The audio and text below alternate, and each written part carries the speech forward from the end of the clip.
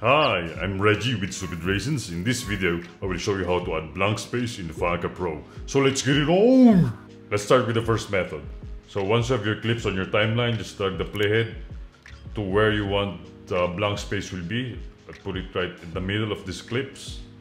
And then go to your menu, and then go to Edit, and then go to Insert Generator, and then click Gap. So you now have a gap in between of those clips. For the second method, we will be using a keyboard shortcut. Once you have selected the location for your blank space, just hit Option W, okay? Easy peasy. I use this shortcut all the time. So wherever the location of your playhead, that will be the location where your gap will be, or your blank space. I'm gonna put it in the middle of this clip, and then I'm gonna hit Option W, and then a gap will be placed right here, okay?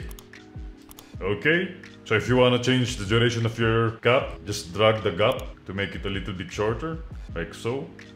Okay? Or you can also select the gap and then hit Ctrl D and then enter the duration you want. Let's make it 100.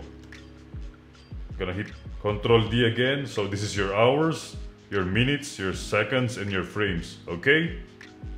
And if you entered a wrong duration like so, you can just click on your timeline and then it will reset. Just click your gap again and then hit Ctrl D and enter the duration you want. Let's make it 221.